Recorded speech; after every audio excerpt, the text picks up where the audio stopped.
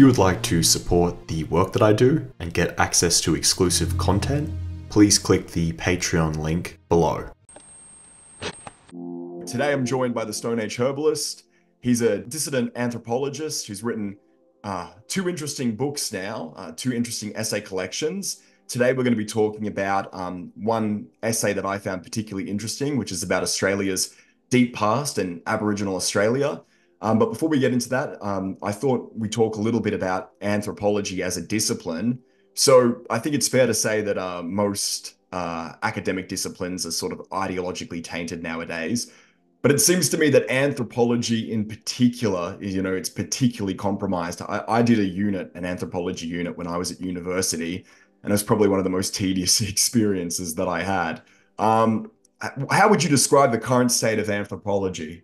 Yeah, that's a good question. I think currently it's in the middle of an enormous disturbance as the STEM disciplines have started to stick their oar into what was a traditional sort of humanities field, and is really stirring the pot and bringing back all kinds of things that many researchers would prefer to remain sort of in the deep past. But as you say, it's the kind of place that attracts very, at least contemporary anthropology, it attracts very sort of liberal, conscientious, open-minded sorts of people, and the way that the discipline has evolved since the Second World War has just led it down a path, particularly as it's incorporated more literary type theories, has led it down a path of subaltern studies, post-colonialism, and now into sort of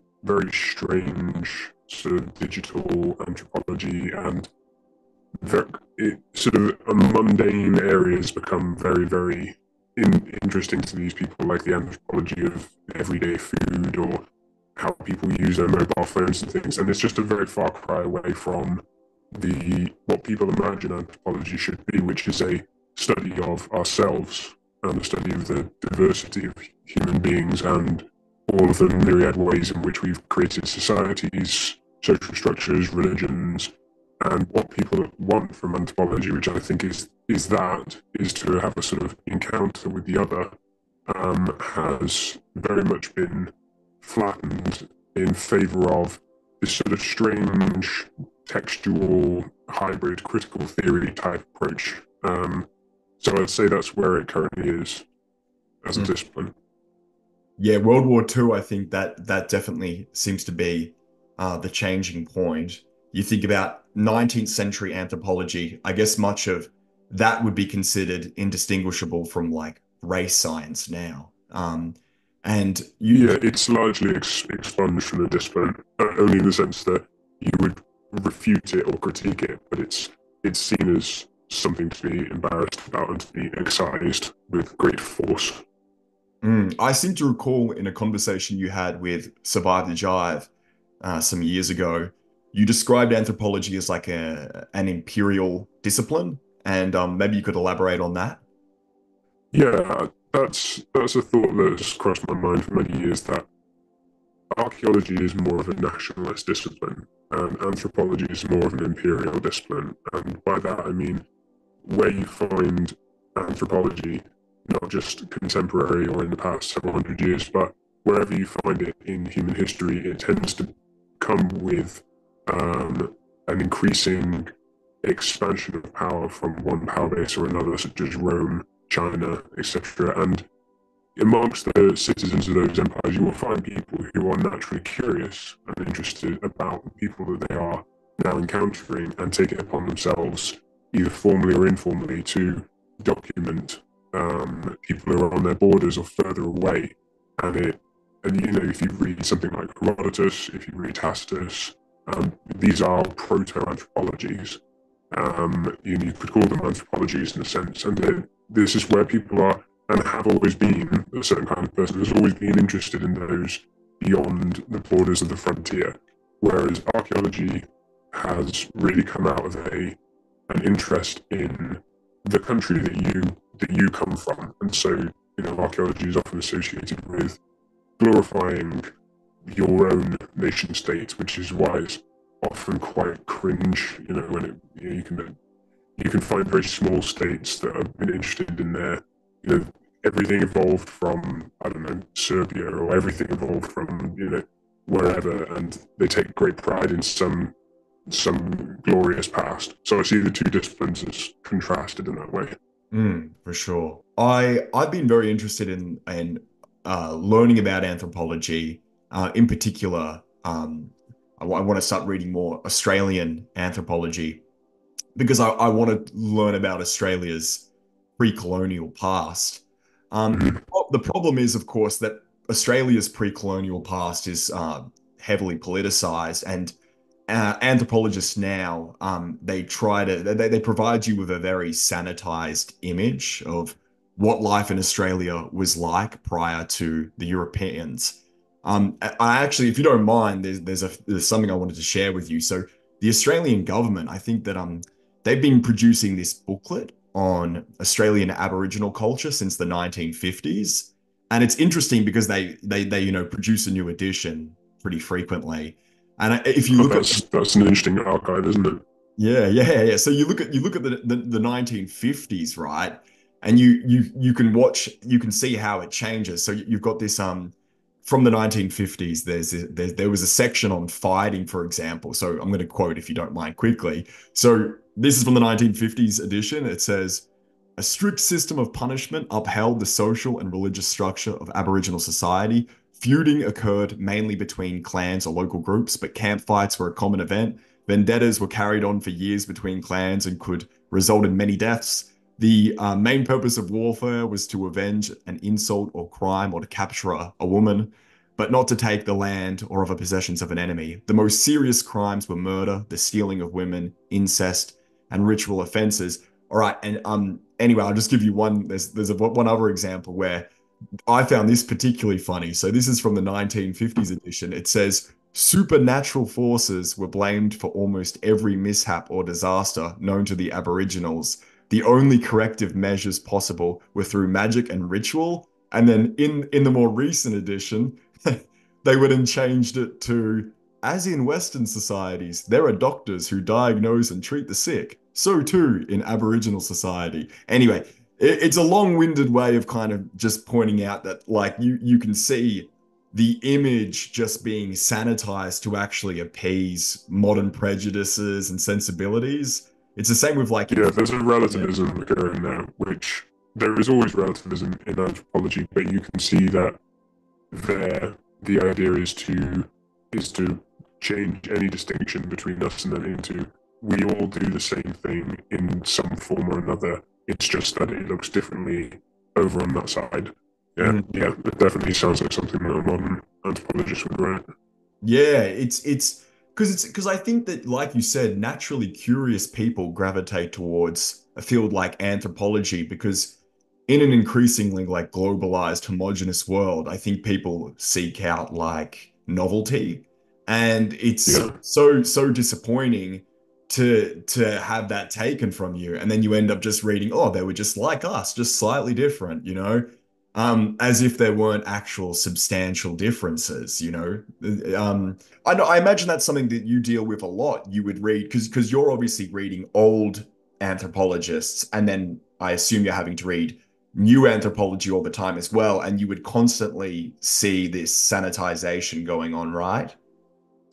yeah. Modern anthropology is strange in that it has become attached to usually to either government or NGO departments. And so anthropology for anthropology's sake, as in, I'm curious about the lifeways of this tribe or this people, that isn't very common in modern anthropology. It's usually attached to some kind of project.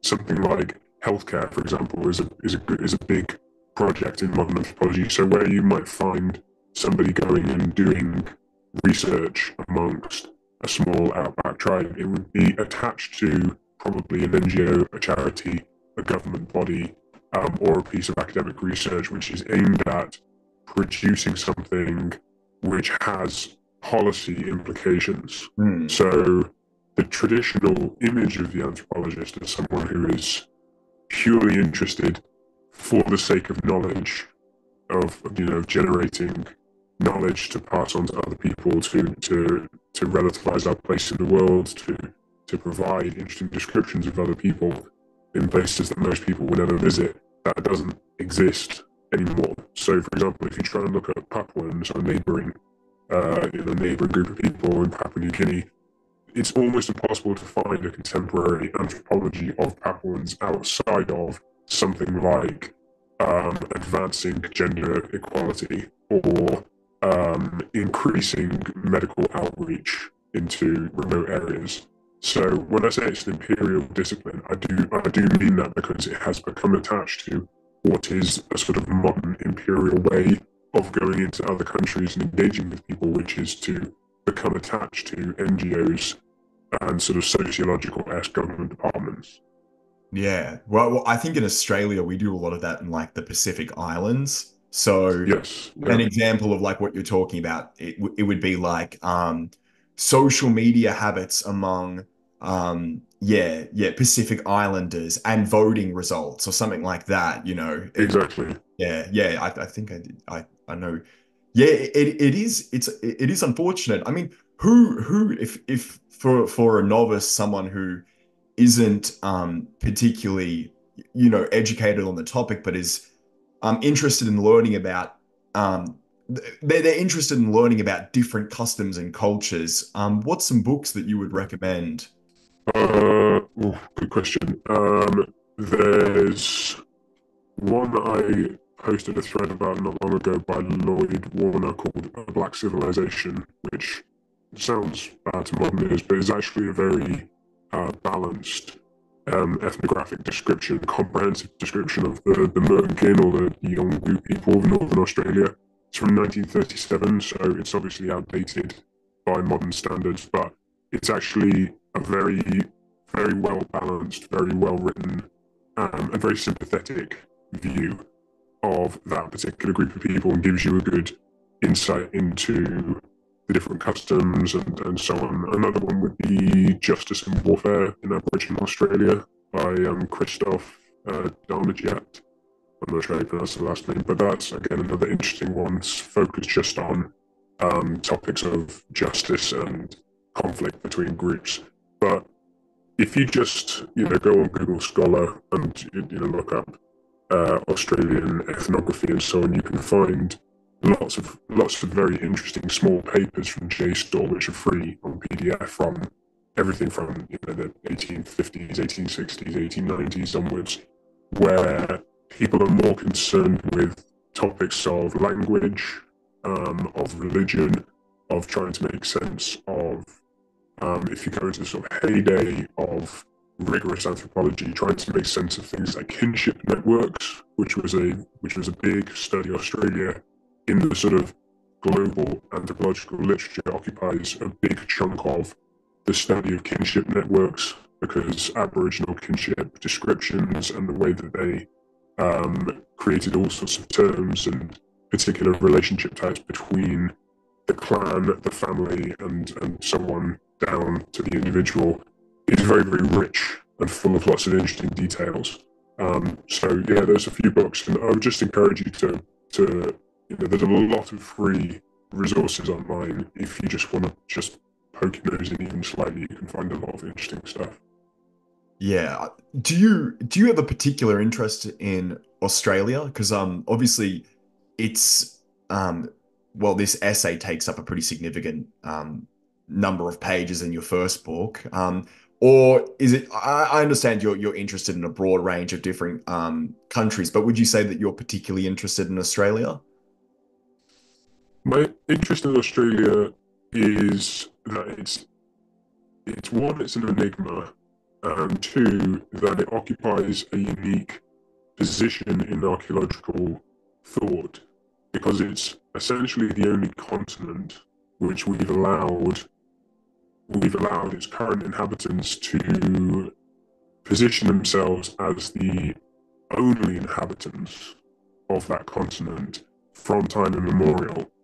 And that, as far as I can tell, is unique amongst all the world's countries and all the world's prehistorical descriptions. there's nobody really like the Aboriginal Australians who are given the privileged position of you are the first and only people to have ever come to this enormous continent.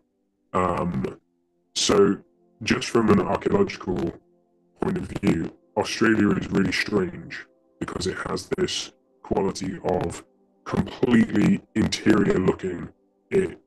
Most Australian archaeologists have very little interest in whether there was contact between Aboriginal Australia and the outside. Why did the Austronesians never land in Australia? And also, big questions of technology. Things like how did the dingo become fertilized in Australia? Why did the Aboriginals never develop agriculture or pottery? Why was there no metalworking? Why, there's just lots of very big questions for a continent.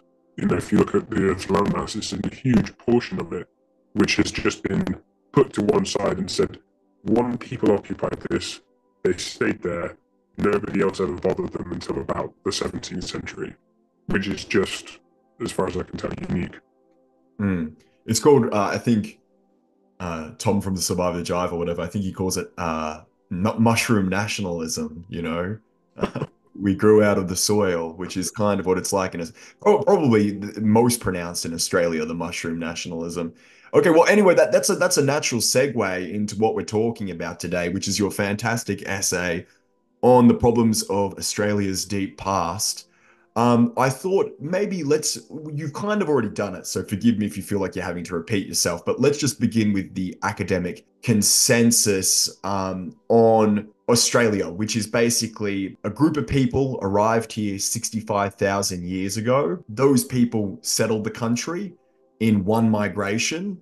They're a homogenous group, and they have made almost no contact with the outside world during that time. Is that a fair summary of the academic consensus? Yes, that's a fair summary of the consensus. It has to be said, it's a fairly new consensus. At one point in time, Southeast Asia was considered ground zero for human evolution, and Australia had a role to play in the thinking of how humans formed in general. But certainly since somewhere between the 60s and the 90s, a consensus was welded together that Aboriginal Australia was, yeah, as you say, there was one migration stream, one group of people, and they have stayed there ever since, and they have never really left, and no one has never really bothered them. That's as far as it goes. Yeah. And okay, so in your essay series, you talk about the fact that, well, like you just said, that's actually not always been the case. That's not always been the view. You mentioned a guy called Thomas Huxley. He didn't think that Australia was one people. He thought it was more than one people. So maybe you could go into that a little bit. Yeah, it's difficult to know where to begin with the prehistory, but I suppose we could anchor ourselves with. So we have Origin of Species is published 1859. We have Neanderthals discovered 1856, and then in 1891, the island of Java produces what we now know as Homo erectus fossils. And this was very, very exciting. And most anatomists at the time thought that out of Southeast Asia would be the place to look for the missing link, as it was considered then, between chimpanzees, apes, and human beings. And so when they went to look, they found Homo erectus fossils. And we now know, even today, that Southeast Asia is an absolute kaleidoscope. It's a mosaic of very strange, unusual human species. But there was a sort of welding together in the 50s that this Homo erectus species had a part to play in the first colonization of Australia. So as fossils were uncovered in Australia between, say, the 1880s and the 1960s, one of the prime theories was that particularly these kind of robust, strong cranium, big browed, thick jawbones kind of skulls that they were related or were a hybrid species or somehow were a tail end of the evolution of what was called the Java man, Peking man, this we now call Homo erectus. So that was a kind of initial hypothesis. But as you get through the 60s and archaeology starts to take Australia more seriously, you have things like the Lake Mungo excavations, it became obvious that there wasn't just one.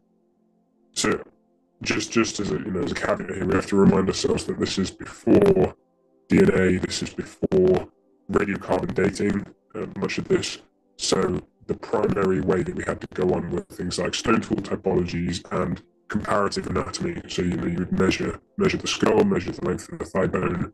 You're looking for density. You're looking for all these sort of metrics that you can compare globally and start to build a picture of how these people related to one another. And the Lake Mungo fossils, when they were excavated, showed several different what you could call body types. One was particularly tall and very gracile. So the Lake Mungo fossil 3 is 6'5", 196 centimeters tall. Sorry, Much more gracile. can I interrupt quickly? Can you just explain the difference between gracile and robust? I mean, I feel like some people might not know the difference between those two things. So if you wouldn't mind just explaining the difference between them. Yeah, they're not set in stone. They're sort of relative ends of a spectrum, if you imagine, to people, one of whom is sort of thicker bones, squatter, wider chest, stronger bones, more prominent brow, thicker jawline, things you would associate with, I don't know, like an American football player or something, like strong, big, hench builds, Neanderthal type. And then on the other end, gracile would be someone with thinner, more delicate features, higher cheekbones, thinner eye sockets, usually have kind of larger, but like slightly different shaped head. They are, I don't know, I'm trying to think of a person who would put in there, someone like a tall, thin, I don't know, Japanese, Southeast Asian looking person, sort of more gracile, delicate featured type person. And I don't want to, offend people with sort of horrible stereotypes, but these are, when you're looking at the human skeleton, you have to be able to distinguish between different types of people, different phenotypes, as it were. So, yeah, as Australian archaeology developed and became more mature, it was aware that there were different phenotypes, different body types, different types of people. And so the question naturally arose then, how many times was Australia colonized? How many groups of people moved into Australia? The other missing piece of the puzzle, as far as they were concerned, was Tasmania, which has always been, ever since it was sighted, discovered, people made contact, Europeans made contact. Tasmania has always been this strange, exotic end of Australia where a different group of people live. And the first theories, and there are still people today who consider it a valid theory, that the Tasmanians and the Aboriginal peoples are not the same people. They come from two completely different groups. And then, of course, that begs the question of how on earth a different group of people got to Tasmania. And so you can find all sorts of absolutely mad theories in the literature. There's one where the Tasmanians sailed from South America across the coast of Antarctica up to Tasmania. The idea that the Tasmanians represent a sort of pygmy or Negrito people was very popular. Now, or even to be fair, even during the 60s, 70s, and earlier, there were people who said no, they're just a group of Aboriginals who became separated due to rising sea levels, and that is currently the consensus. And I think it's correct that the Tasmanians are a group of Aboriginal people who became separated, much like the Moriori off the coast of New Zealand are a group of Maoris who became separated. So, yeah, you had these thoughts all swirling around between the sort of say like 1920s, 1960s, and then later that, how many times was Australia colonized, and who did it and where did they come from? And we have lots more questions now because we actually know a great deal more about human prehistory. We know, for example, that there was a species of humans called the Denisovans, which nobody had ever heard of up until 20 years ago. So there are lots of questions that still remain. But the idea of a two or a three, so dual hybrid, tri-hybrid, single wave, these were not fringe but substantial debates within Australian archaeology up until about the 1970s and 80s. There have been attempts to resurrect the questions with people like Keith Windshuttle, but as it stands, the consensus is one, one group of people. But we are handicapped, severely handicapped, by the fact that most of these fossils and these skeletal remains are very rapidly disappearing from archaeological hands. So we were in a better position to answer this question 25 years ago than we currently are, unfortunately. All right, so we have this tri-hybrid theory of Australian migration, which is that essentially the theory is that there were separate waves of migration, three, maybe more, but then there's these, as far as I can tell, there's these three groups that are believed to have come to Australia. And of course, this is a bit speculative, but there's the Pygmy or Negrito group, which is I think Spanish for little Negro, and they're a very small statured people. Something like the male population's 160 centimeters, the female population's even shorter. They have black curly hair, and then I think the next group were called like the Murrians or something. And these people are lighter skinned, they have straight hair, and they're of a taller stature to the Pygmies. And then the final group, I think they're often called like the Carpentarians or something. And they're darker skinned again. I think they're normal height, and they have straight hair. And anyway, so this is the theory that there's perhaps three separate groups in the country which have intermingled. There's been miscegenation, and anyway, that there's potentially not one homogenous population, but three separate groups that came through three separate migrations. This is the thesis, and of course, is it true? Is it not? I don't know, but there's some evidence that you've outlined in this essay that we're going to get into. So you already mentioned Mungo Man, which is this cremated body that was found in New South Wales, believed to be 43,000 years old. Okay, and like you said, the 6'5", which in and of itself is kind of interesting when you consider that an indigenous people, that would be a very tall indigenous person, six It five. would, Yeah, so that's very yeah. unusual because they're not a particularly tall group of people. And the gracile skull. Now, the Grassow, like you said, I don't know. Oh God, I hate the fact that I'm going to do this, but I'm just going to meme it. You've got basically the virgin Grassow skull, and you've got the Chad Robust skull. So we're going there. I hate to do it, but so this is the old. I think you said in the essay it's the one of the oldest cremated bodies that's been found. Is that correct? It might be the oldest, yeah. Yeah. Yeah. And then we have So there's Lake Mungo 1 and there's Lake Mungo 3. So Mungo 1 is the cremated body and Mungo 3 is the Great Isle build 6'5". So obviously you wouldn't be able to tell very much from the cremated. The Lake Mungo 1 was cremated once, then smashed up, and then looks to have been cremated a second time. So someone really wanted to burn this body. Yeah. And then, but we do have the remains of one.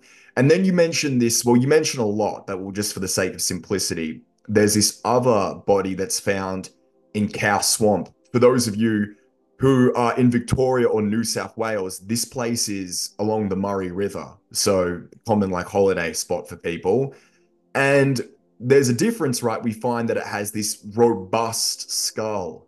Now, this in and Yeah. of itself already raises some questions, right? I don't know what the height is, but we find phenotypically, right, these are very, very different to the point where people who compared the two skulls thought they were so different that they could, in fact, be different people altogether, different peoples, you know? Yeah, I mean, Cow Swamp was considered, even in the 1970s, to be. I mean, you could quote from Thorne and Macomber 1972, who say verbatim, quote, an almost unmodified Eastern erectus form, specifically that of the Javan Pithecanthropines. So he was basically saying that this is either Homo erectus or something very like it. Hmm. Oh, that is very interesting. That I find that so crazy, that thought. And then there was a point, I don't know if it was with the cow swamp or if it was Mungo Man, but the geneticists began to get into it. And wasn't there a prominent geneticist who was convinced that they had found genetic evidence that it was, in fact, a Homo erectus? Is that correct? Um, so the link between Homo erectus and modern and ancient Aboriginals is very difficult and tenuous. I can't recall. So there is something called like a ghost or an archaic population marker Mm. in certainly in even in some modern Aboriginals, which is not unusual. Most modern humans have some archaic human remnant, be it Denisovan, Neanderthal, or something else. One of the big questions which has been left over from the Victorian anthropology is, and has been a working hypothesis, is that Aboriginal Australians, unlike, say, Europeans who have Neanderthal admixture, East Asians who have a Denisovan admixture, that Aboriginal Australians have a Homo erectus admixture. I can't recall any genetics paper that has been able to prove that definitively, partly because Homo erectus has not been genetically sequenced because the fossils lie way beyond the boundary for DNA preservation. But one of the questions is, who did these people mix with? And if they mixed in a slightly different way, or if there were species around in Southeast Asia which are no longer around because we have Homo floresiensis, we have potentially Denisovans lasting in Papua until the beginning of the Holocene. We have all sorts of different species hanging around. So yeah, exactly who has made it into the modern Aboriginal admixture is a difficult question. And then we also have the difficult question of modern Aboriginals versus Pleistocene populations, so Lake Mungo people. Are these two people descendant? This is the big question. Are modern Aboriginals descendants of those people who were found at Lake Mungo? The question has been settled, certainly politically. They are given full rights over those skeletons, but it's not obvious to me or to anyone who cares to look that they should have the right to that. If you found a Paleolithic skeleton in any other part of the world, the people who currently live on that territory would not be given the right to say that it was their ancestor. In fact, that would be ridiculous. Mm. Um, Lake Mungo 3 was sampled back in 2001 by Adcock et al. So this is before genetics has the sort of resolving power that it does today. But the mitochondrial DNA of Lake Mungo 3, they suggested in that paper, and this is it's a peer-reviewed publication, you can look it up, 2001, Adcock et al., suggested that Lake Mungo 3's mitochondrial DNA has no connection essentially to the deepest parts of the human lineages. So they were basically saying that he or she were not related to any African person, Mm. which would completely vindicate the idea of sort of out of Southeast Asia or even out of Australia. But of course, that was 2001. There was a re-examination of that in 2016, which said no, this is contamination, which is a huge issue in DNA studies, particularly back in the early 2000s when it was less sophisticated.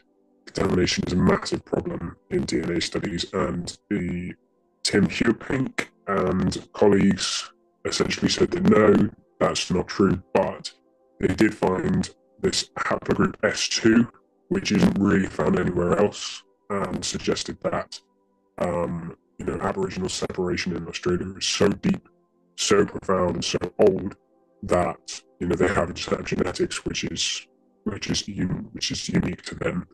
But they suggest that the population when it arrived is so old that it had much more genetic diversity than you'd expect in a modern population, and therefore would account for the difference between all the gracility and the robustness and the different heights and so on. So it's an explanation. It's not fully satisfying by any stretch at all. And unfortunately, we can't test Lake Mungo again because it has been sealed up and secretly hidden somewhere on Aboriginal land. So we will never get a chance to look at it again, unfortunately.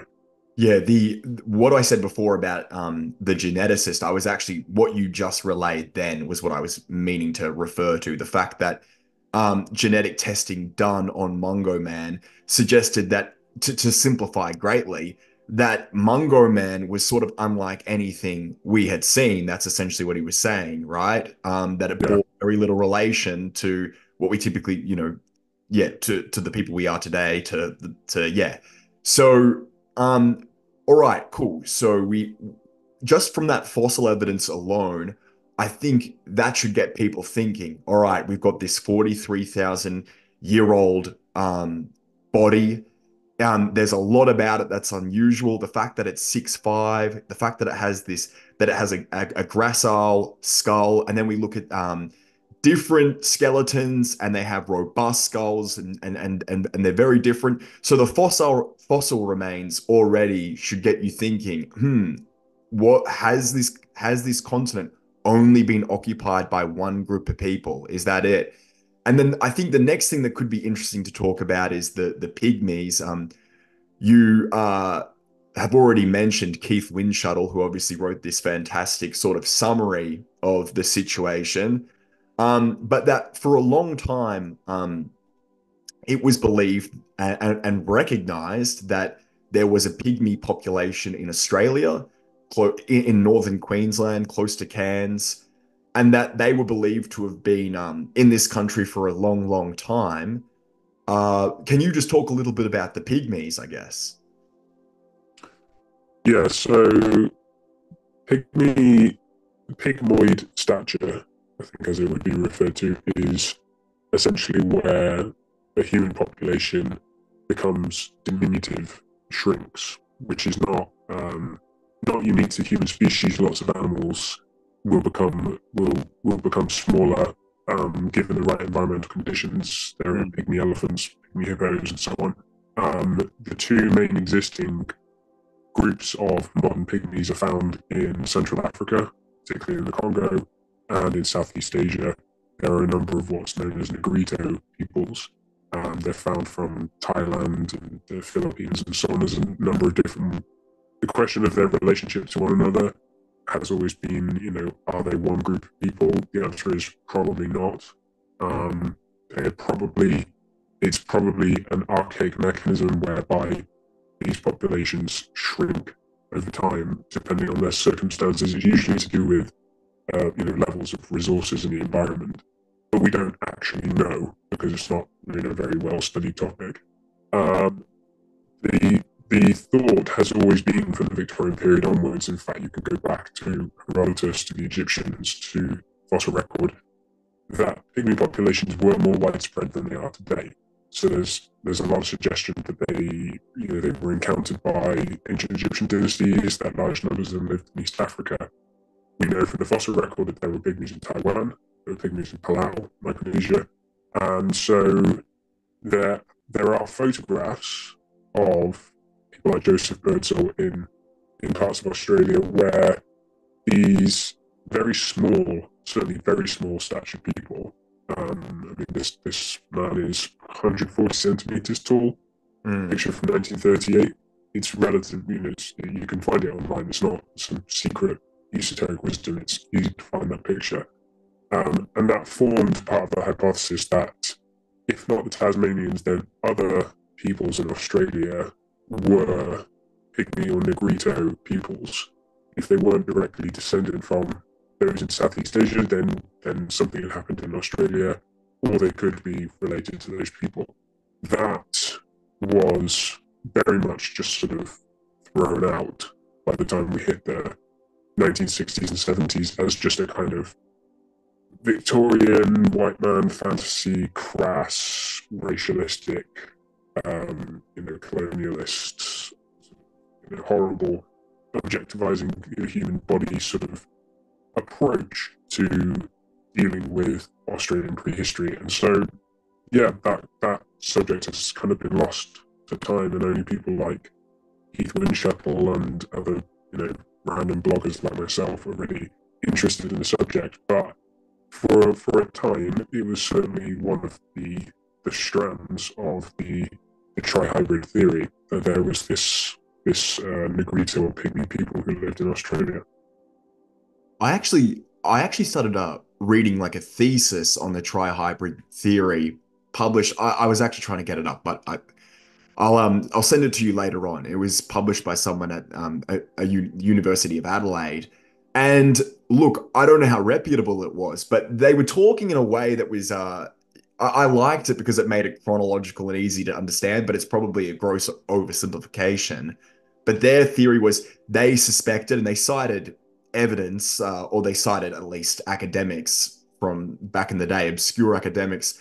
They suggested that potentially what happened was that this pygmy population came first, and then after that, what they called the Murrian population, which was the lighter skinned indigenous people now with straight hair, they came. And then the idea was the theory, and I think that this may have also been believed in the Victorian era, was that those pygmies were pushed in like basically pushed out. So pushed into Tasmania, pushed to the edges, the fringes, and into less hospitable areas.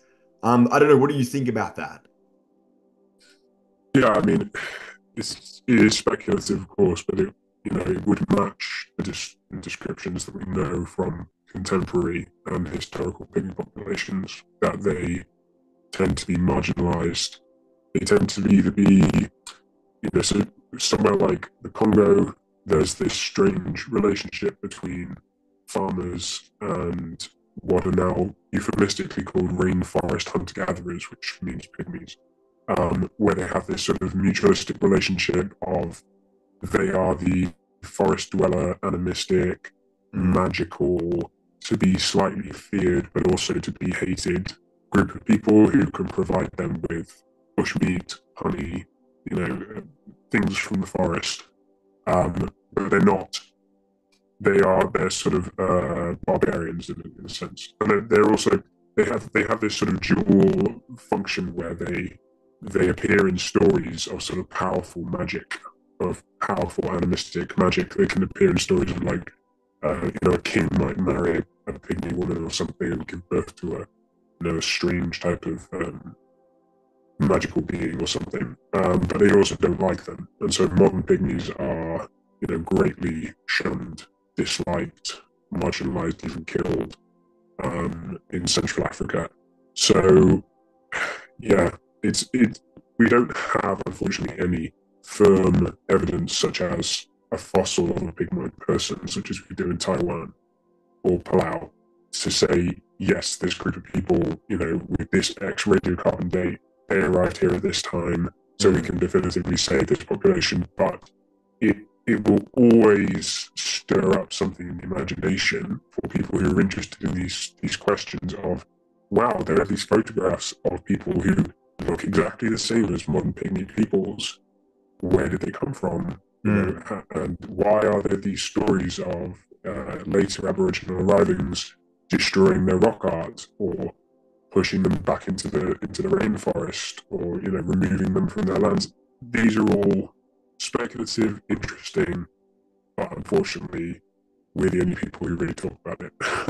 Yeah, well, I was thinking, obviously, one of the things that makes it difficult is in Tasmania, the Tasmanians were more or less exterminated, right? They were killed off in Yes. a way that was unusual as compared with, and any description you have of Tasmanian Aboriginals, is that they were very distinct culturally from mainland Aboriginals. And that's something that you'll read in just any book, right? That's a sort of mainstream historical fact that the Tasmanian Aboriginals had a very distinct culture, but obviously they were ultimately exterminated during the frontier wars or whatever.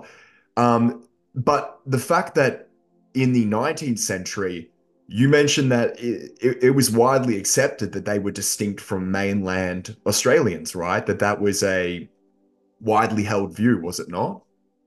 Yeah, I mean, from the moment Tasmania was discovered up until, well, even up until today, there's always been this question, particularly in the 19th century, of why Tasmania is different from the rest of Australia.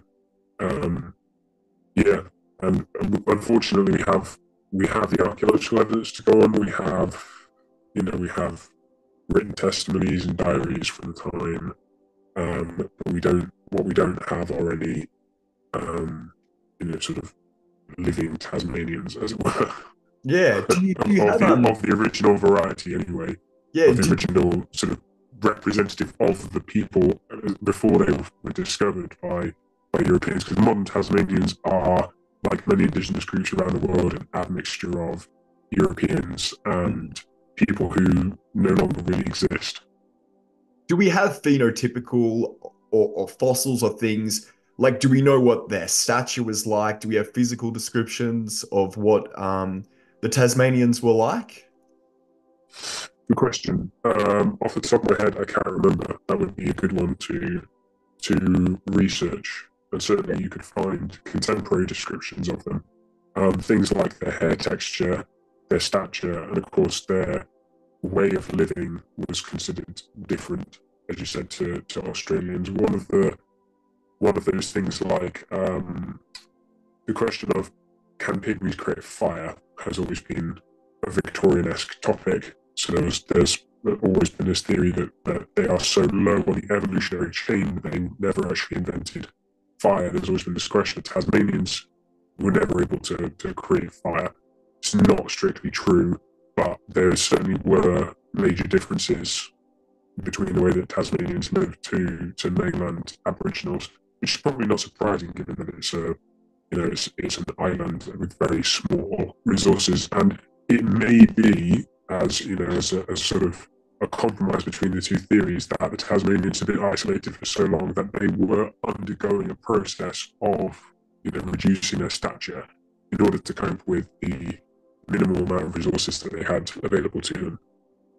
Yeah, I'm Tasmania is not a very hospitable No, place. it's not.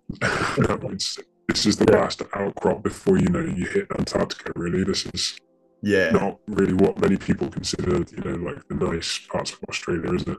No, not at all. Um, so we also had this another thing that I found fascinating was this idea of like a Dravidian population. So we have again, I'm repeating myself, but I like to just come back so we're coming back and we're all on the same page. It's like the idea of potentially three waves, potentially a pygmy population coming, um, the Murrian population, and then there was this Carpentarian, which I think, oh God, now it's getting a bit confusing, but I'm trying to say I think that the last group is the last group this Dravidian South Indian population? Is that that Huxley spoke about? But we have to keep in mind that there has been more than one trihybrid theory. So Yeah, one version of the trihybrid theory suggests that there was either a very gracile people who moved first, like Lake Mungo, who were then replaced by a more robust Papuan stature, or vice versa, that the more robust population came first and the gracile population came second, or this idea of a pygmy negrito followed by what you might think of as more Aboriginal, perhaps, or Papuan, then a later, and we are talking much later, Holocene arrival from India, which is another version of the trihybrid theory. yeah, I think One that's why I which was getting. one which is definitely more studied today than most of the others. That's for sure. Mm. So let's go with that later trihybrid theory. Okay. And the idea of this late arrival of potentially like a Dravidian South Indian type of people. Um, so what evidence do we have for that? Good question. So we have a mixture of. So if we go back to Huxley, we have the case built in between 1865 and 1870 that Huxley built that the Dravidians and Australians anatomically, comparatively between their skulls and their body type and so on, that they were related to one another. So you have this group, the Australoids, which to some extent we still keep with Papuan Australoids, that there are Dravidian people who belong in the Australoid category, or it's some version of that. That's a number of Southern Indians had moved to Australia. Exactly how that works is a little bit unsure, but that was one of Huxley's proposals anyway. That did make a comeback with Joseph Birdsell's work. Uh, See, as you've said, the trihybrid, one strand of the trihybrid hypothesis is that a Dravidian group moved into Australia sometime around 3 to 5 thousand years ago. So there have been multiple genetic studies. I'd emphasize that they're not of the highest quality. Most of them are early 2000s, and they're looking at very small signals within the genome. We're not talking about a whole genome studies like we do today. We're talking about taking bits of it, what they call like microsatellites or SNPs, bits of mitochondrial DNA. So there have been at least five, I think, actually 5 papers now that have suggested, with some limited DNA evidence, that there's a connection between modern Aboriginal peoples and South Indians. And the connection would be that there was a movement from South India into Australia somewhere between 3 to 5 thousand years ago. So it's tenuous, but there is certainly a bit more evidence for it than some of the other theories. And doesn't Um, that coincide with, does that not coincide with the introduction of the dingo, or is that unrelated? well, okay, so this is where we get into the wider topic of uh, even if you are the most committed to the theory that there was one group of people who entered Australia and has since then never been contacted until 17th century, even if you're absolutely committed to that, you have to make an exception for the dingo. You just don't have a choice about that because the dingo is obviously not an Australian animal, and it arrives into Australia somewhere between 8.5 to 3.5 thousand years ago. So I think the earliest fossil in Australia is about 3.5 thousand years. But genetically and morphologically, they split from the New Guinean singing dog somewhere around 8.5 thousand years ago. So you even if you are utterly committed to this idea that they were just one wave, totally unconnected, somehow the dingo makes it into Australia. So there has to be contact at some point in some way between the Aboriginal populations and the outside world. So that's one thing that has to happen around about 3.5 to 5, let's say, thousand years ago. The other very strange phenomenon in Australia, or multiple sort of phenomena that all seem to occur roughly at the same time, is that there is almost all Australian languages, about 85% of Australian languages, all come from one single Yeah. family. So The sorry, 300 what is out it? of It's the 400 languages. Pama-Nyungan language, Pama-Nyungan language group. And I was actually, if you don't mind, That's right, yeah. because I want to make sure I understand this because this is your like wheelhouse. You're much more educated on it, but I'm going to try and summarize it to see if I understand it. You can tell me if this sounds right. But No, go for it. I found this very, very interesting. So, you have a language family group. So an example of this would be Indo-European, right? German, Hmm. French, even Hindu, right? Like sorry, Hindi. These languages all at some point were the same, right? The idea is if you go back far enough, they all stem from the same core language, right? And that basically Pama-Nyungan, which is the most prevalent language spoken in Australia. Like you said, it's of the 400 languages that are spoken that were spoken. Obviously, a lot of them are dead now. 306 are from this Pama Nyungan family.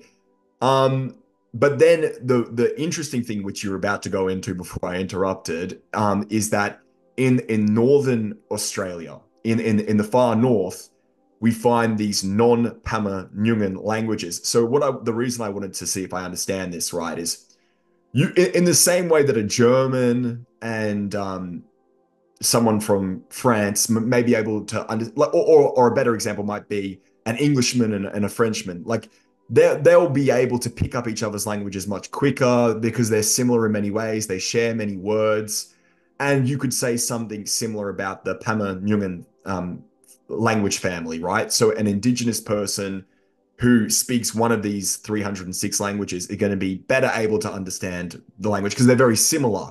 But then what you say is in your essay is that there's this language family. So roughly, let's say like 90 different languages in the very far north, which is from a totally different language family. So it might be like comparable to like Indo-European and Sino-Tibetan or something. I don't know if that's an actual good comparison, but you get my point. That's Is going to be that a better one.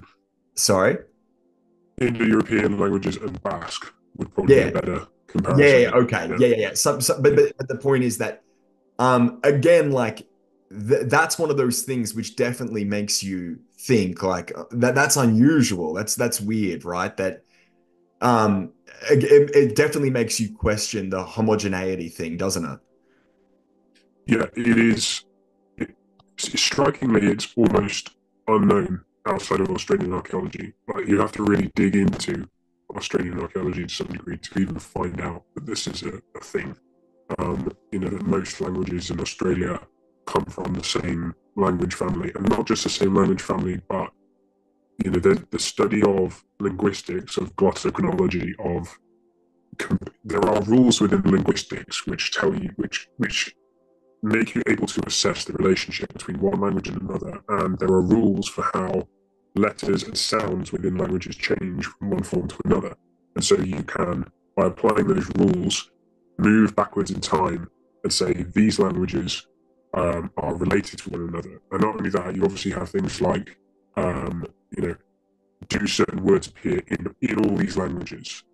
Do certain concepts appear in all these languages? Do words for particular objects which only appear in certain times, do they appear in those languages? So there are lots of ways of looking at the language with a forensic eye to try and understand how it broke away from the rest of its family. And the consensus from the few scholars that have really studied this is that this wasn't a gradual, smooth diffusion of just maybe a lingua franca or something that spread out. This was a sharp, definitive break at one point in time, whereby there was an expansion of people from around about North Australia to the rest of Australia in some way or another. And what we have discovered from genetics is that when you find something like a massive linguistic spread, it's accompanied by a massive spread of people. Mm. So the other sort of piece of evidence we have to go along with this is that of the two major tool types, which are called backed and bifacial points, which is lithic terminology, but basically so the two different ways of making stone tools, the majority of one type is only found within the Pamyungan family, who are in Mhm. that territory, and the remainder is found in the Northern Territories where the non-Pamyungan languages are spoken. So between that and things like new technologies for detoxifying root plants, for processing plants, the spread of the dingo, we have now really a very concrete piece of evidence to say that round about, let's just look at so somewhere about 5 to 6 thousand years ago, so let's call it 3000 BC, a huge internal migration within Australia must have taken place. And it spread very rapidly, and it conquered basically the rest of Australia apart from the Northern Territories, Mm. where the original languages were spoken. So if having established that, you then have to ask the question, what prompts a massive internal expansion like this? That is a really difficult question. Is it climate related?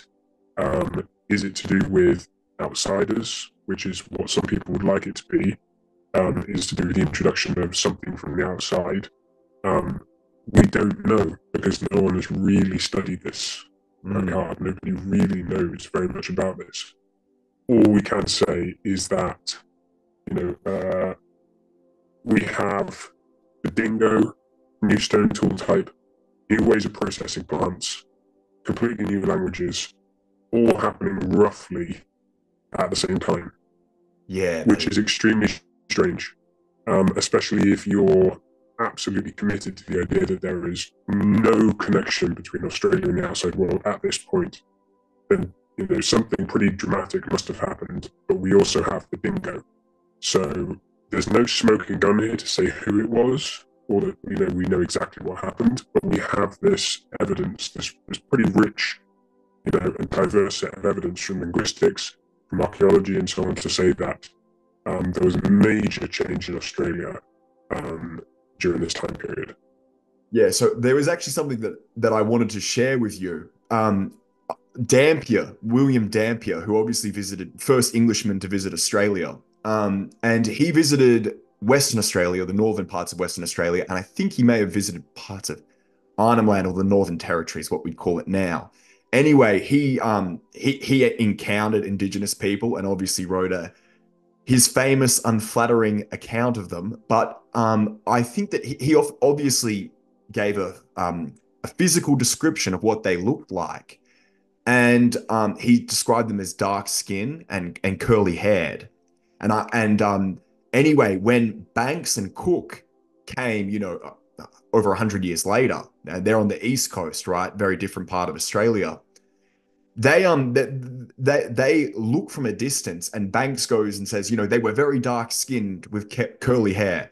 But when he actually gets to the shore, when he gets they land, he realizes that that's not in fact what they look like at all, and that Dampier's description of them has totally like shaped his vision. And he even goes and makes a note of it. This is Joseph Banks. He goes and says like, Dampier had such an influence on me that it shaped the way that I viewed them. But up close now, I realize that it's not the same people that he described. And this seems super relevant to what we're talking about because Dampier, I don't know if I'm getting this completely right. I'm sort of speculating a little, but in those areas of the country where they don't speak the Pama language, right? That's roughly where Dampier was. He's in those areas where they speak a completely different language, right? And they have a different they're different phenotypically, and we don't just have to base this off that account.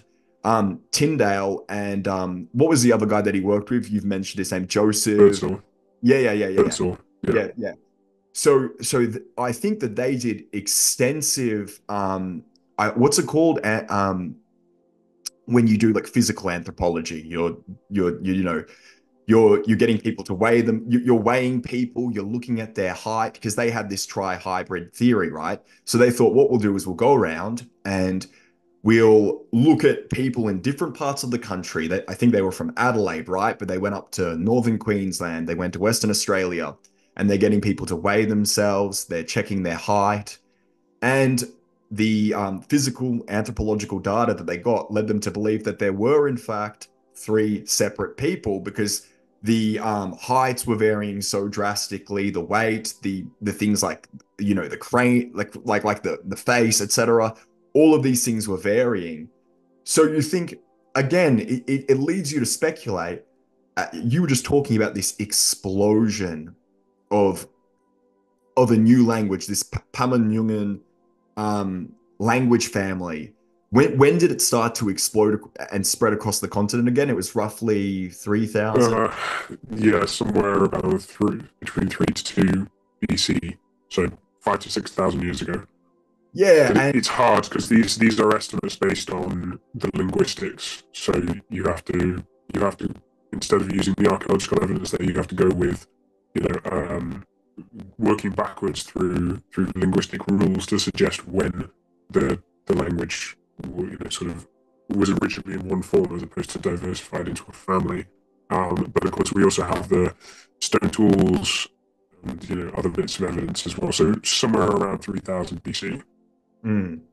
Well, it's again that's definitely it's interesting because I guess if you wanted to be bold and go and make a hypothesis, you would go and say that spread of language and the spread and the introduction of the dingo, it's a hypothesis you could test.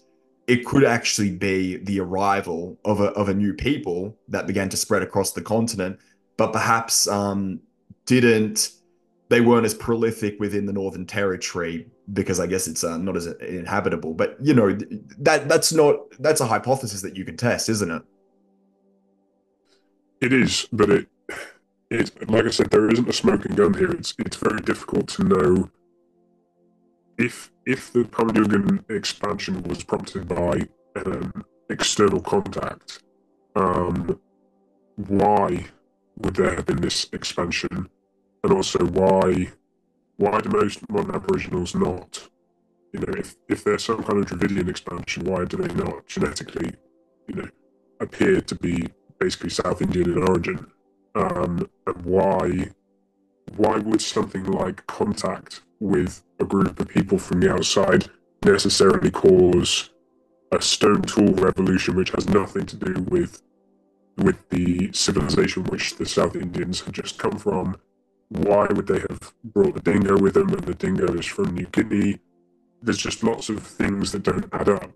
Do you know what I mean? So there isn't like a nice neat story here. What we have is just lots of elements to something very confusing that says there's a strong possibility of external contact, but we don't know how, why, the scale of it, or what the mechanism was by which contacting new people led to a massive explosion across the entire continent of new people and new tools and new ways of living. They just don't. It doesn't follow one from the other that would happen or how it would happen. Well, I think maybe what it would be interesting to get into is how people like the retort because I think that in the Wind Shuttle article towards the end, he actually sort of talks about the Norman Tyndale and forgive me, Joseph, what's his name again? That's all. Yeah, geez, keep forgetting it. Anyway, so they publish this trihybrid theory, and they have lots of evidence they do have evidence to suggest that phenotypically Australia is very diverse, right? You've got Yeah, huge oscillations in height, in weight, in cranium, things like that. And um, basically, I think the way that the academic establishment responds is by saying they've just basically evolved to a particular environmental niche. And they said this with the pygmies, right? They said, um, if you look at the environment they're in, like the rainforest, it could be it's very similar to the Congo. So it could be some sort of environmental adaptation or something like that. But yeah, I don't know. It seems like something that definitely needs to be interrogated more, doesn't it? Because I don't know if that's an adequate explanation because you think, well, there's other indigenous people living in rainforests that they're not pygmies. There hasn't been this reduction in size. But it is interesting that the pygmy thing that happens to elephants as well. Like, aren't elephants in the Congo also like there's a bit instances? smaller. Yeah, Yeah, yeah. yeah. I mean, the question of how and why animals pigmify is a huge one. You know, Andean rainforests, lots of animals there are extremely small for Mm. their, relative to the other members of their family outside that rainforest. It could be something to do. Islands are the other one, where things become smaller, dwarf hippos, dwarf elephants, and so on. It's something to do with the relationship between the calories and um, and the genetics available to switch off basically like the excessive growth hormone. To but exactly how that works is not really very. No one's really very interested in doing it. It's quite an unsavory topic. If you went and proposed, you wanted a research grant because you wanted to understand why pygmies are the way they are, you would just sort of be frowned at quite heavily. Maybe, It maybe just we could go and wouldn't tick do any boxes. social media habits among pygmy populations in northern Queensland. I reckon that's maybe what you need to do to get the grass. Yeah, no, Yeah, but the question of why phenotypic diversity in Australia is a big one because obviously if there is this small group, if you're expecting or your theory is predicated on the idea that a small group of people entered Australia 70,000 years ago and have stayed ever since, I don't know why you'd expect that population to be as widely diverse as the fossil record shows, because even if you go to parts of the world where you have the highest genetic diversity, like the San or the Hadza, these are not people who vary so widely that one of them would be mistaken for a Homo erectus and the other one for a 6'5", gracile, tall, thin person. It doesn't that doesn't add up, and never has, um, and it has only added to the mystery of things like.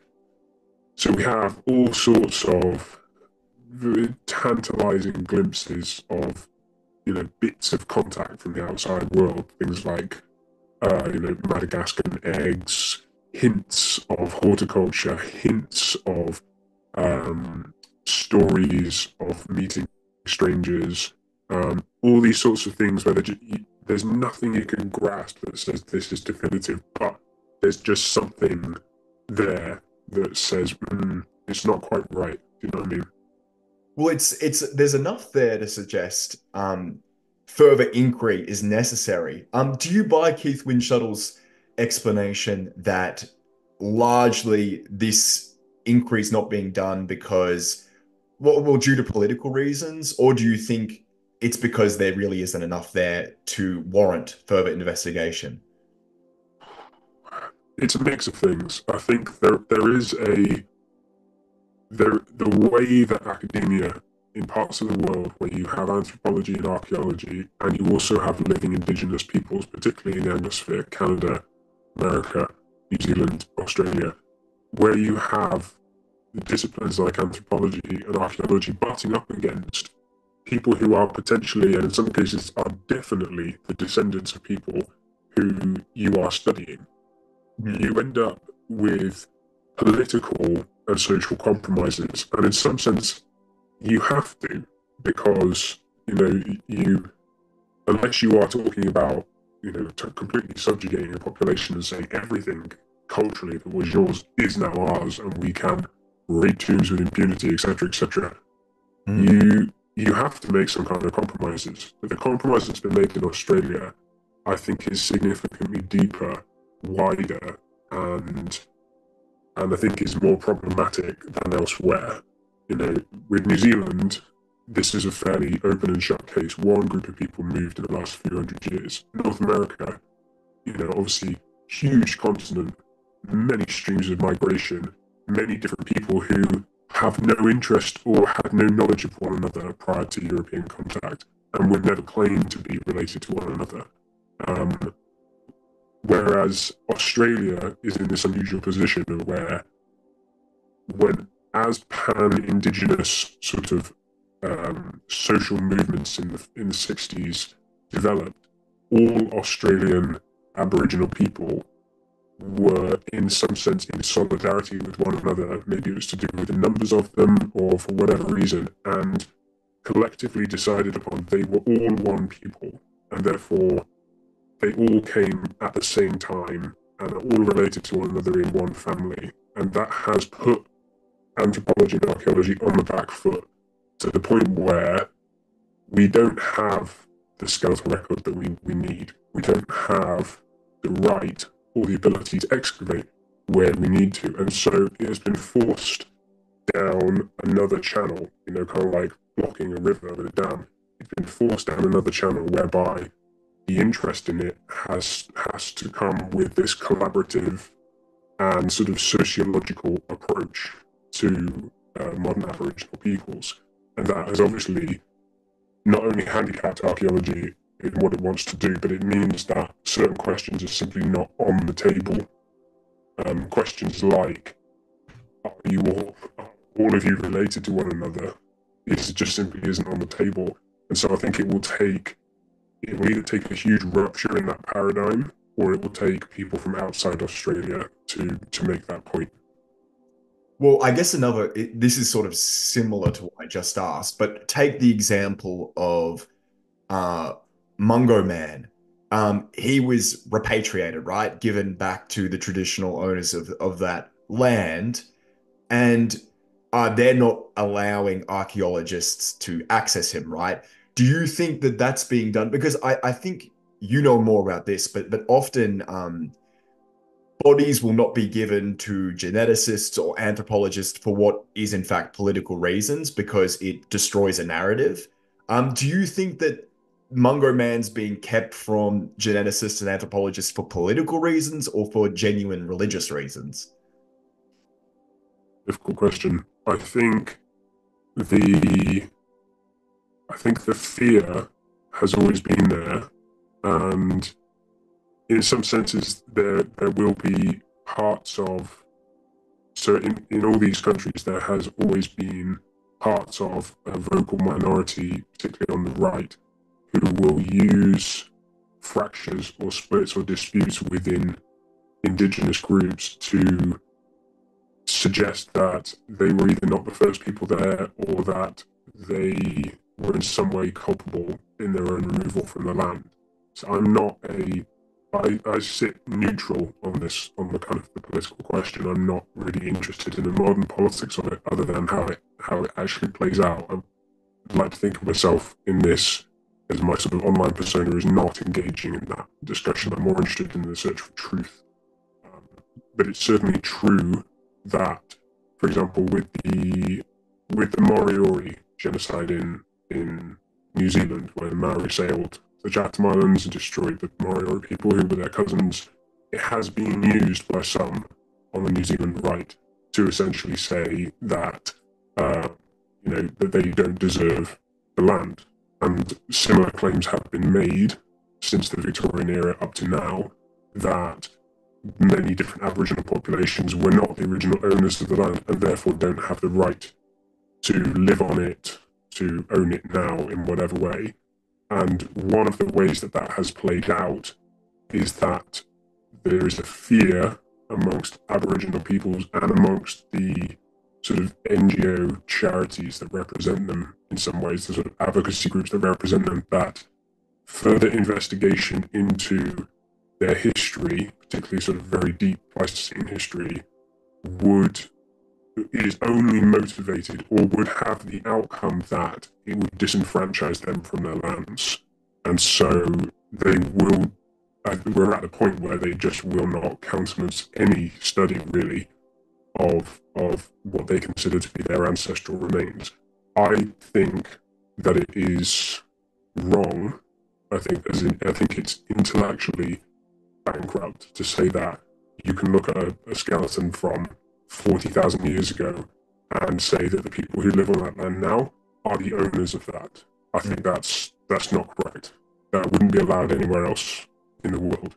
But obviously Australia has its own politics, the indigenous tribes themselves have their own politics, and so we're at the point where they would rather let skeletal remains disintegrate in the rain than let archaeologists study them, which is quite extreme.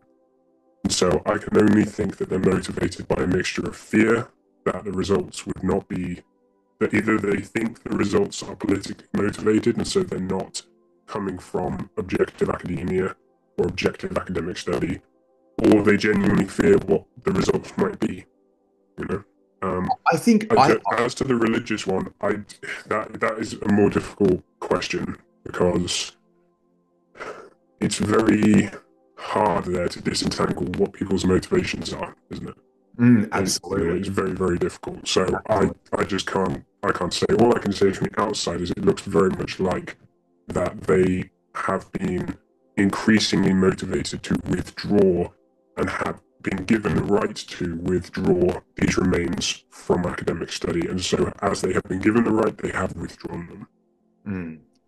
I don't think I don't think it would make a difference because you cite the example of New Zealand where it's a clear example that within, well, not exactly recent history, but relatively recent history, it's like, yes, you genocided a population not too long ago, right? But that doesn't make Absolutely. a difference. It makes no difference politically, right? And I don't think it would matter if it was found out that, oh, hang on a second, Mungo Man is something different altogether. I don't think that would change the political situation. What I do think I think something that's way more politically charged, which it shouldn't be, would be the question of whether indigenous people have mixed with other, different sort of human groups like Homo erectus, as you were mentioning. I feel like, because That obviously would be much more explosive, definitely. yeah, I could see why that would be way more politically charged, but it shouldn't be because obviously Europeans, we all know that mixed with Neanderthals and have some Neanderthal DNA. But I think that that would be super politically charged. I don't see why it needs to be politically charged. I'm with you. I don't think it would make a difference politically for them. But it would be very interesting. It's such a shame. It's actually a real shame that we probably will not get to. Because am I right in thinking that now there's been huge advances in genetics and what we could do with that um, corpse now would be, oh, sorry, that skeleton now would be very different from what we were able to do. Uh, Yeah. Honestly, it's absolutely tragic. I mean, Yeah. just from the genetics point of view, the loss of prehistoric Aboriginal remains to our study is just so tragic because the resolution power and the sequencing power and the comparative power in terms of how many genomes you can do at one time and how many you can compare them against and the data sets you can build are, it's night and day compared to the early 2000s. Yeah. The things that we could do with those genomes is an indescribable loss for global archaeology. When I read that piece in the book about this very question, where they said that that several sets of remains had eroded out of the site and had just been covered with a piece of tin roof until they disintegrated from the rain, to an archaeologist that is just heartbreaking. Mm. The pure, almost complete remains from, say, 18 to 25,000 years ago are rare, difficult to find. They're not usually intact. To see one and then to watch it just turn to dust is just, yeah, I can't even describe to you how painful that is. Because you said that is it, wait, that's the oldest skeletal remains, is that right? Well, we Mungo. don't know. I mean, the Mungo Man, Lake Mungo 1 seems to be somewhere about 20,000. Lake Mungo 3, which is obviously the Grey Sow 615, needs to be genetically tested, could certainly be the oldest. I mean, they've thrown around dates between 30 to 50,000 years.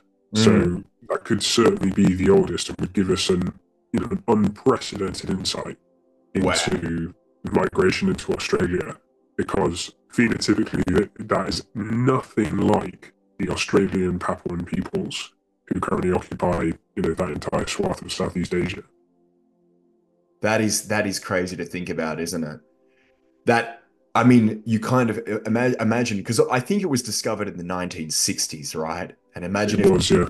if they had the genetic, like if they were able to do it back then, because they would have been able to. I'm saying Well, like that it wouldn't have been an issue in terms of you need to give the yeah. So that is a real that's crazy to think about.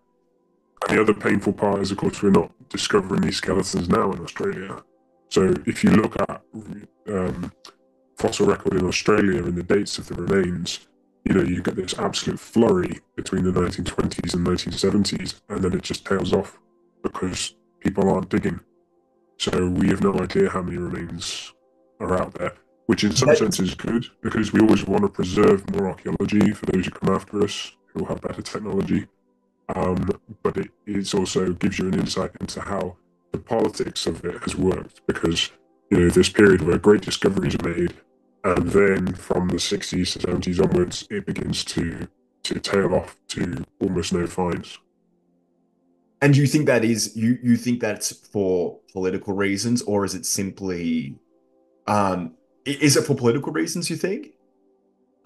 I think that it has to do. I'm not an expert on Aboriginal tribal law in terms of land control, but I would Ah. imagine that it has to do with access to these sites. No, no, no. Because Even like so I know for a fact that in the areas in which you'd want to be digging, it's customary now, especially now. Even in certain areas, there's increasingly this expectation that even if you're simply visiting the area, that you're expected to seek permission from the relevant tribal yeah, authorities. And yeah, yeah, there's no way they're giving yeah, I see what you mean. For sure. Yeah, for sure.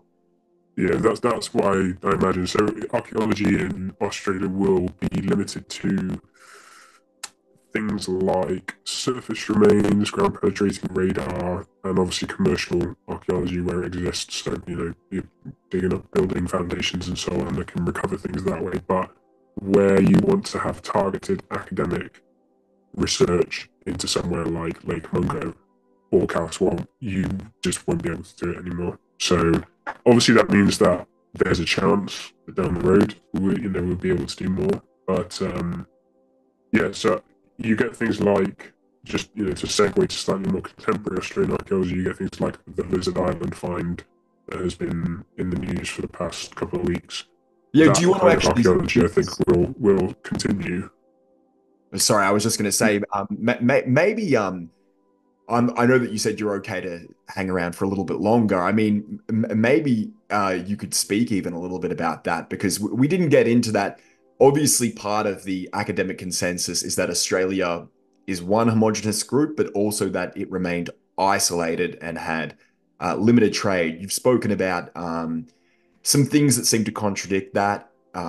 We have the dingo, but recently there's been, like you were just starting to explain before I rudely interrupted, there's this lizard island pottery. Maybe you could speak a little bit about that. Yeah, so Australian archaeology is in a bit of a bind in one sense because they don't want to they they want Aboriginal Australians to be this culturally rich oldest civilization. It's often called the oldest civilization on Earth, continuous, profound oral memories from tens of thousands of years ago, etc., etc. But they also have this slightly embarrassing fact that Australian archaeology is also quite boring. I don't want to be too rude, but it, it doesn't evolve in a way that it does around the rest of the world in terms of as the Holocene appears, there is no pottery, there is no farming, there are no monumental architecture, there is no, great social stratification leading to urbanization, there is no metallurgy. There's a great deal of absence in Australian archaeology, which you end up in this strange position where you have to defend it by saying that this is the oldest civilization. They are just as talented and as rich and as capable as anybody else.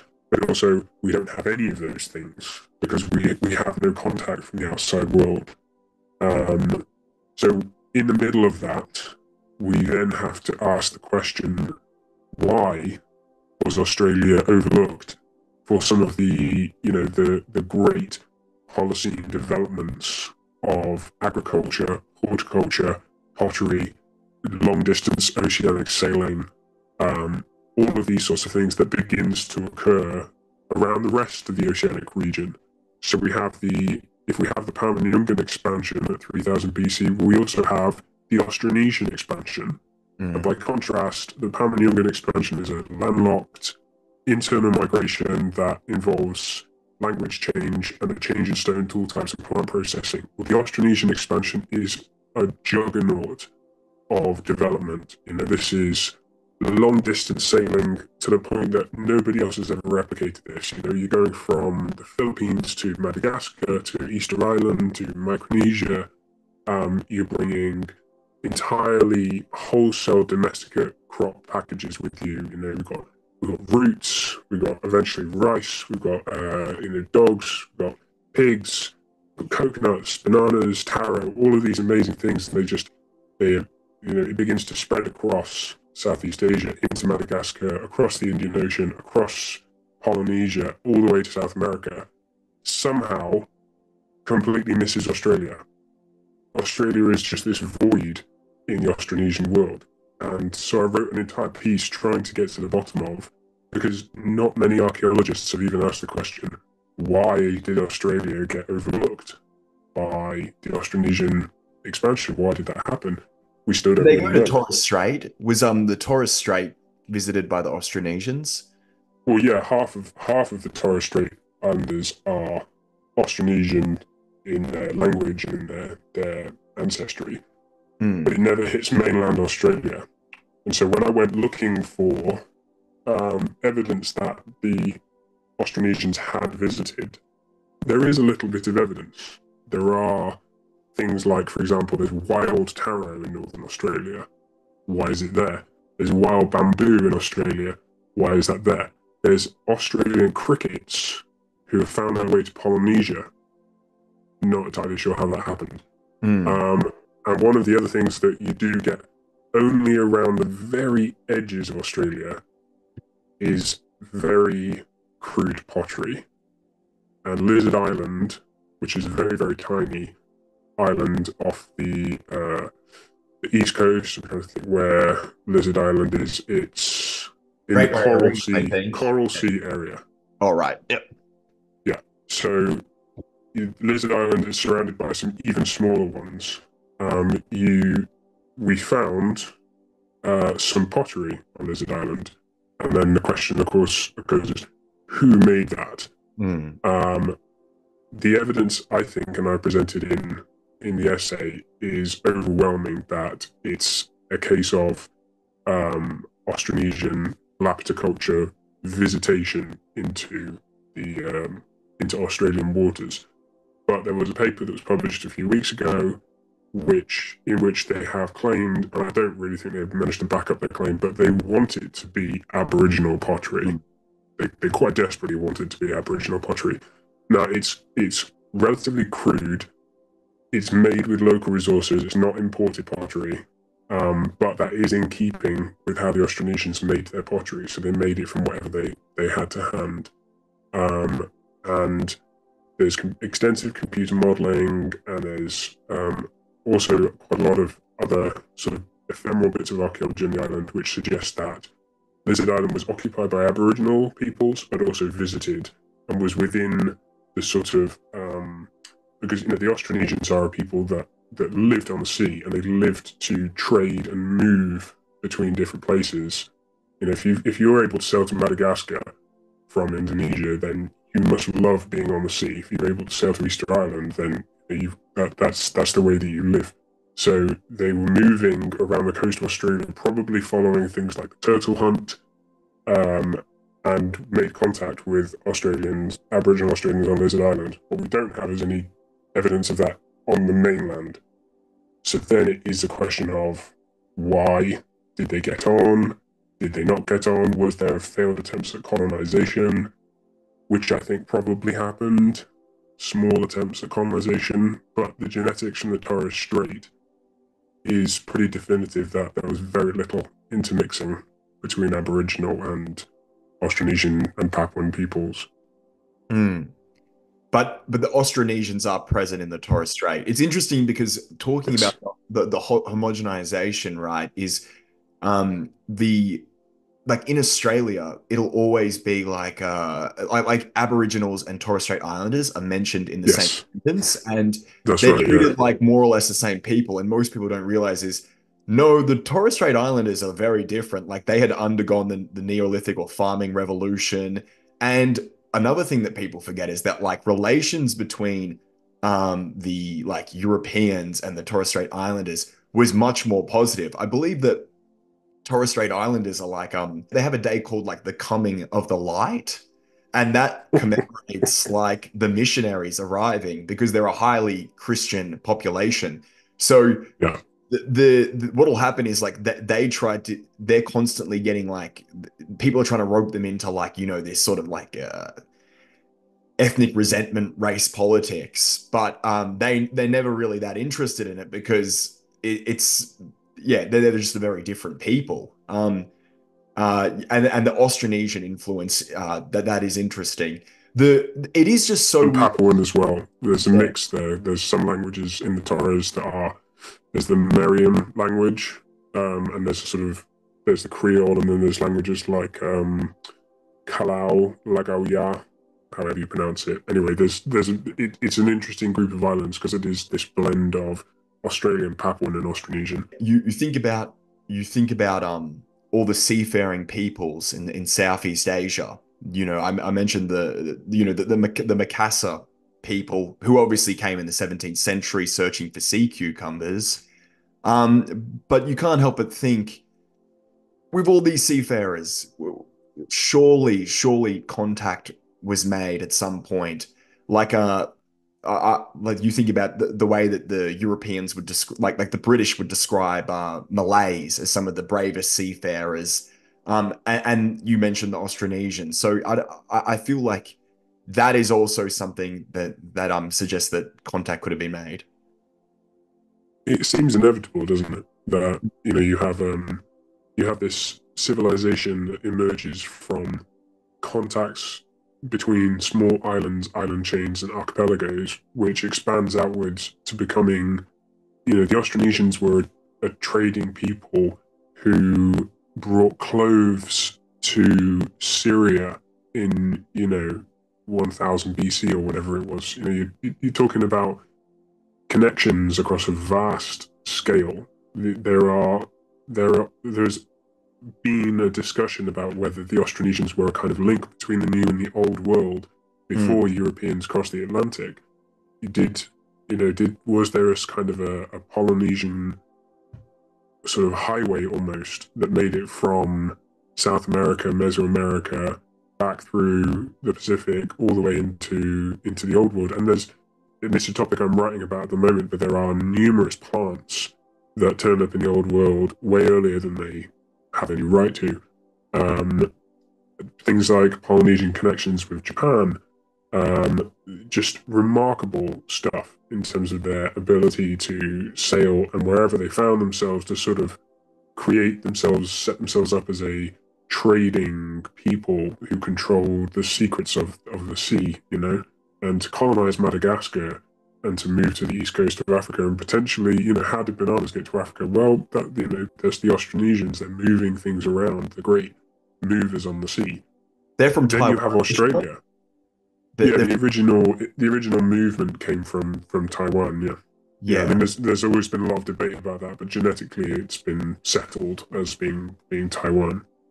But and then, like I say, you have Australia. Then there's just this complete opposite, enigmatic continent that seems to be basically landlocked and isolated. And the Aboriginal peoples, while there are certainly canoes and certainly some tradition of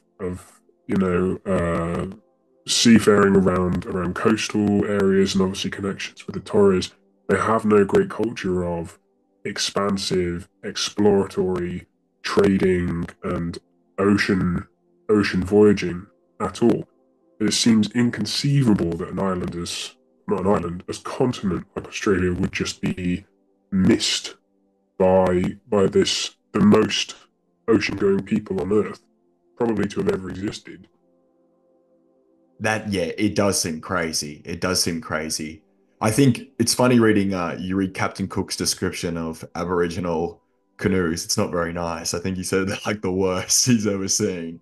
Yeah, Well, yeah. there's always been this debate about whether they basically lost sailing technology, which is an interesting idea. I imagine that they were certainly capable of sailing to the coral reefs, to places like Lizard Island. There are thousands of islands around Australia, which they must have been able to get to and to to make use of the sea resources. But for whatever reason, that never translated into developing sails or outriggers or anything else that would take them further away from their shores.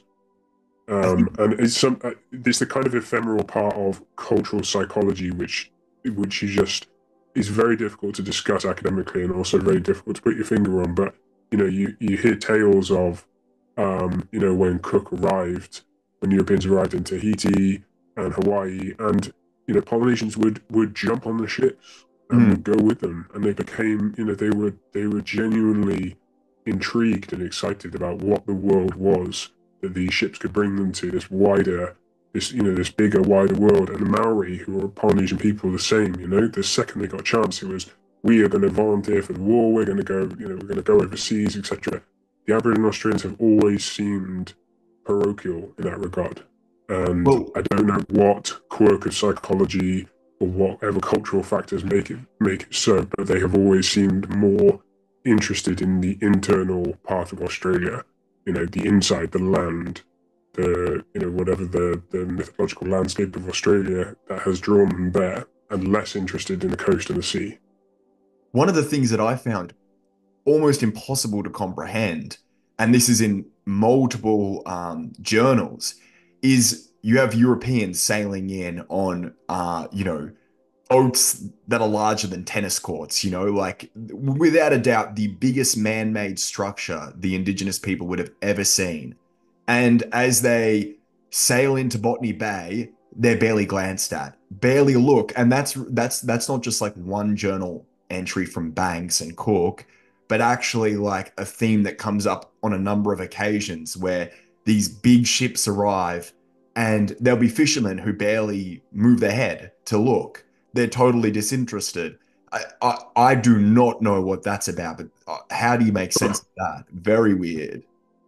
Yeah. Yeah, I don't know. Once you start getting into the psychology of peoples, and when you overlay that with things like animistic interpretations of the world, you can read accounts like the Paraha people, where you just end up completely, adrift in terms of how you comprehend the world when you start. And that's what anthropology should be doing, right? That's Mm. what a good anthropology should be doing. It should be offering up these descriptions, these rich descriptions of people, and forcing you to encounter a completely different, alien, radically different way of life, and to try and make sense of that. And you will relativize your own position in some way, and that's normal and natural, which is just utterly unlike the anthropology that we have today. Yeah, I feel like that's a good way to almost wrap it up because I genuinely do feel I've really loved this conversation. And I do Yeah, same. genuinely feel like that sense of the alien and also just that sense of like awe and interest, like um yeah, definitely captured it. So I feel like that's yeah, even this conversation I feel like has been a great example of like what anthropology should be like if you feel like you're going on a journey and actually going into to alien territory. I like that. Like that's pretty much what you just said. That's how it's felt. This alien, unusual territory, which yeah, absolutely is what anthropology should be about. And it's kind of like I said before, I feel like globalization, the fact that you can fly from one side of the world to the other and it doesn't feel that different. There's this real yearning to for the alien, and I really feel like that's what you're doing with your work. So really keep it up. I think it's fantastic stuff. There's a yearning for the alien, and I think that you captured that in the work that you're doing. So thank you so much for Thank taking you. the time to chat with me. That's a lot of people say that's the thing that they get out of my writing, is just that the world is not as boring or as disenchanted or as yeah, just as monotonous or domesticated as it's made out to be. So if I can pass along that sense in in an essay, then I feel like I've done my job. And Yeah. I really appreciate opportunities like this, discussions like this, to be able to, become passionate and pass along, try and get some of that energy over that these topics are not dead or dry, and that they're full of mystery, full of opportunity, and it just takes people to, off their own back, just begin the research, and you'll realize how much we don't know about things that there is a great consensus about. So I really appreciate it. It was a great conversation. If you have me back, I would definitely do it again. Yeah, let's do it again. Well, let's absolutely do it again. Okay, Stone Age Herbalist. Thank you.